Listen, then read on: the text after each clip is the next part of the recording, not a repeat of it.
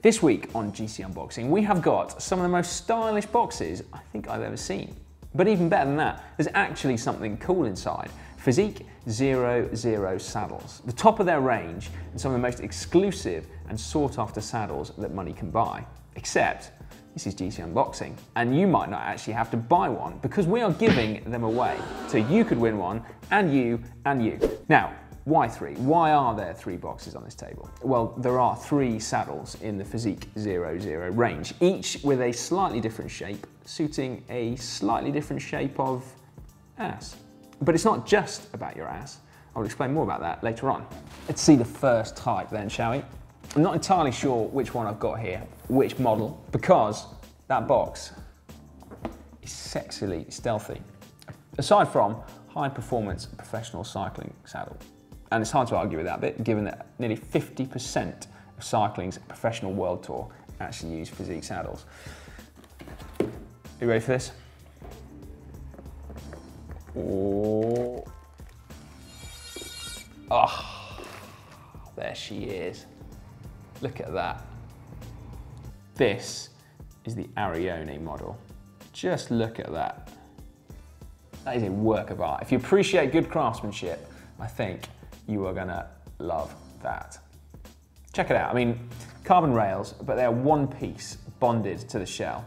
And then, as I said, it's bonded onto a carbon shell, but that's two layers of carbon. So Physique say that one is for strength and stiffness, and then one is for flexibility and comfort, particularly on these side sections there, on the wings, the bit that your thighs come into contact with. We've got a Microtex cover, not a leather cover, but just look at that two-tone black. And then that sits on a very thin layer of Physique's own padding. And then perhaps, weirdly, my favorite bit of all, given that you wouldn't ever look at it, but just check out how neat that edging is there. That's borderline work of art. That is very cool. And it is all made in-house in Italy. A handmade saddle. Right, let's see how much they weigh. We'll consult the trusty GCN scales. 144 grams. A light work of art, I think you'll agree. If a saddle could ever be considered iconic, I think this one is getting pretty close. That shape is something of a classic. Now, it was launched back in 2002, and since then it's only really been refined rather than redesigned. And which I think is a good thing, because I look for a little bit of continuity in my saddles. After all, it's unlikely that bums will change in 14 years, so why should a saddle? Interesting saddle fact for you, and I appreciate that sounds like a contradiction in terms, but it's not. When this was launched, it actually broke a UCI rule. It was the rule governing the length of your saddle, because this was actually 3 centimeters too long. But, give them credit, the UCI amended their rule as of January 2003 to allow for the Arione to be used in competition. Enough Arione for now. We've got 2 more boxes to check out. The Antares, which means that the last one should be the Aliante. And there it is. Look at that. Let's get back to why we've got 3 saddles in front of us then. They all share exactly the same construction, but they clearly differ very much in the way that they look. And as I mentioned earlier, Physique have looked at the whole issue of saddle fit holistically, so beyond your ass, if you will.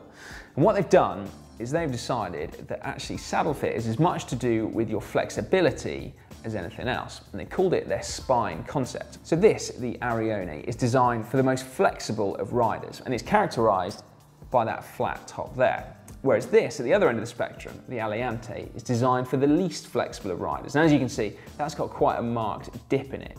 And that means that if you so wish, you can actually lean further forward over the bars without actually having to bend at your spine at all.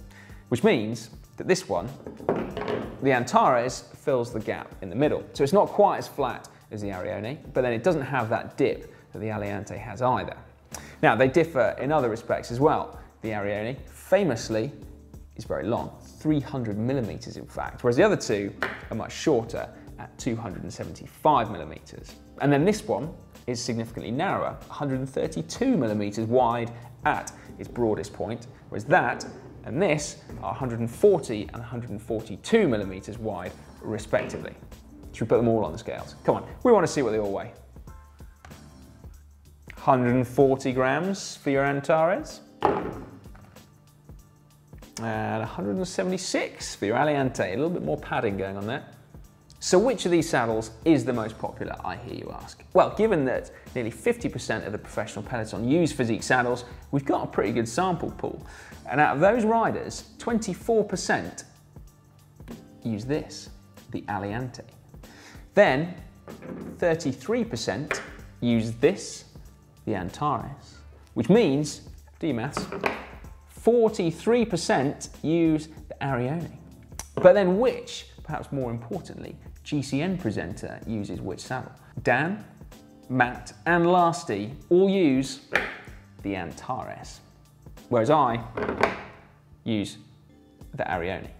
Which one of these then would you choose? That is the question.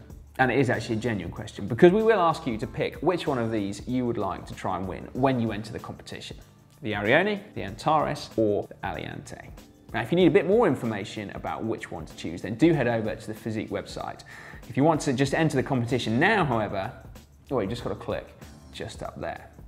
A large part of getting comfortable on your saddle, though, is finding the correct saddle height. And we've got a cracking little video that will tell you exactly how to do it, and you can get through to it just by clicking up there.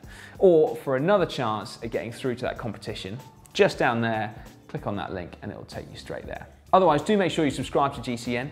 You don't want to miss any more unboxing videos, do you? Click on subscribe.